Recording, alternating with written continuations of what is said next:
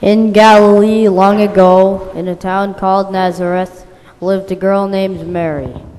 Mary was compassionate with both people and animals. She was also bright and generous.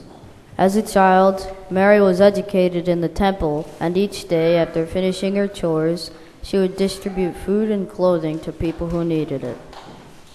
Mary and Joseph became engaged to be married. We are going to join Mary now, who is alone in her room, towards the end of the day. Do not be afraid. I am the angel Gabriel, God's messenger. God has sent me here to tell you that God has a very important job for you. God wishes for you to bear a son.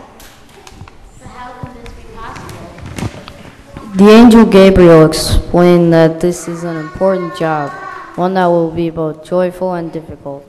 Mary, only your consent is needed before God will make such a miracle to be possible. Through God, all things are possible. Then I give my consent.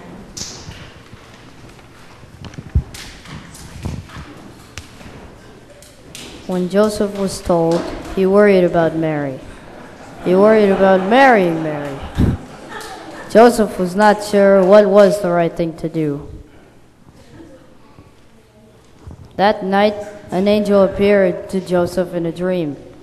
Do not be afraid to marry Mary. She is pregnant through the grace of the Holy Spirit. It will be a son, and you must name him Jesus. Jesus will be the salvation of the world. Mary and Joseph were married in the temple. When Mary was almost ready to give birth to her baby, the Emperor Augustus announced a census. In order for all people in the kingdom to be counted, everyone must return to the home of their ancestors. Since Joseph was a descendant of David, Mary and Joseph traveled to the city of David, called Bethlehem.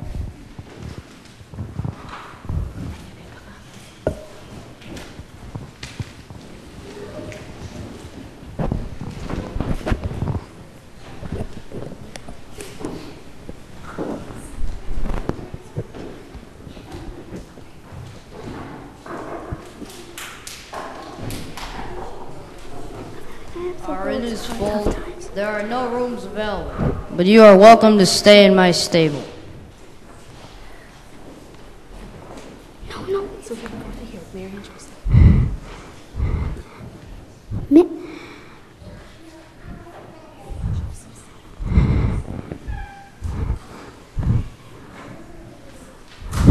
Mary and Joseph fell into the stable.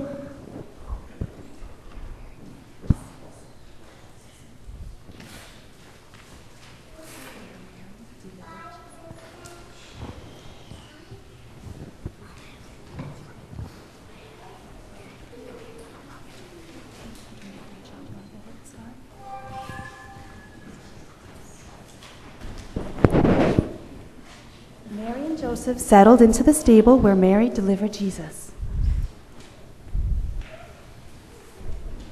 In the fields, there were shepherds watching over their flock at night.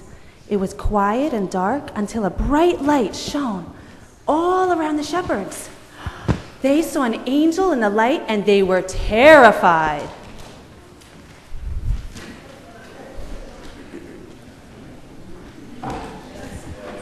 Do not be afraid.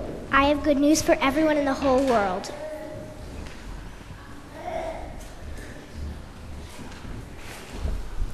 The angel told the shepherds the wonderful news that this night, the King of Kings, the Prince of Peace, the Savior, the Messiah was born. The angel told the shepherds that the baby was born in Bethlehem. And suddenly the sky was filled with angels praising God and singing,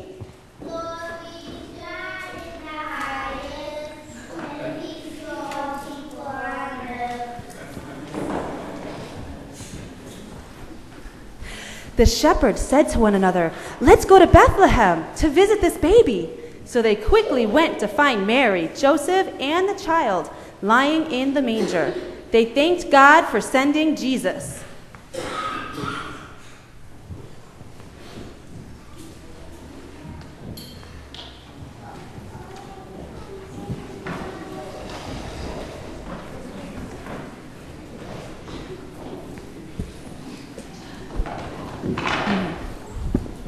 After Jesus was born in Bethlehem of Judea, a new star shone in the sky. Wise men and women from the east began a long journey to Jerusalem, following the new star. These wise men and women were called Magi. They have studied the skies extensively. The Magi were excited to follow the new star and were asking, "Where is the child who has been born the new King of the Jews? For we observed his star and its rising, and have come to pay him homage."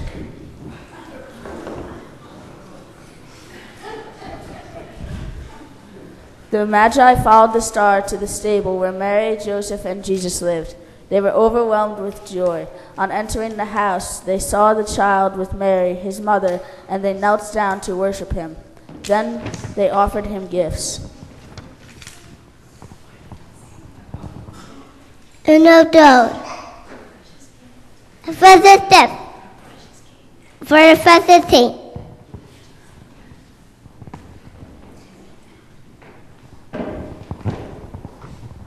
We offer the new King frankincense, a beautiful scent that reminds us of the Holy Spirit all around us.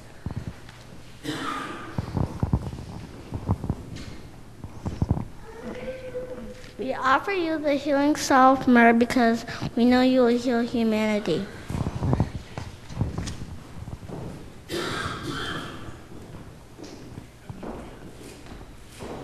This is where our Christmas story ends, but it's not the end of the story.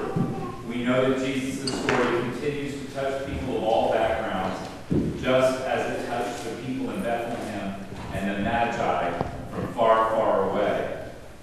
Jesus' story is a gift not of gold and not wrapped in paper and bows, but of light and life. The light that shone for the Magi shines for us all still, guiding us towards Jesus, towards hope, towards new life. Let us pray.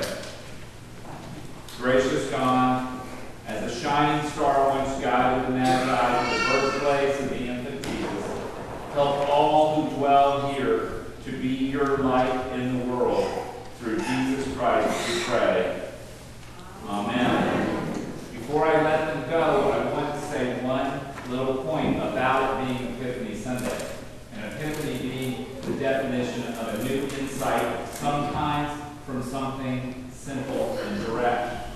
In the church, we often think of the priest as, or God as the director, the priest, the acolytes, these wonderful children, the chalices, the choir director as the actors, and you as the audience and the congregation. But on this Epiphany Sunday, I want you to think about it just a little differently. Think of the priest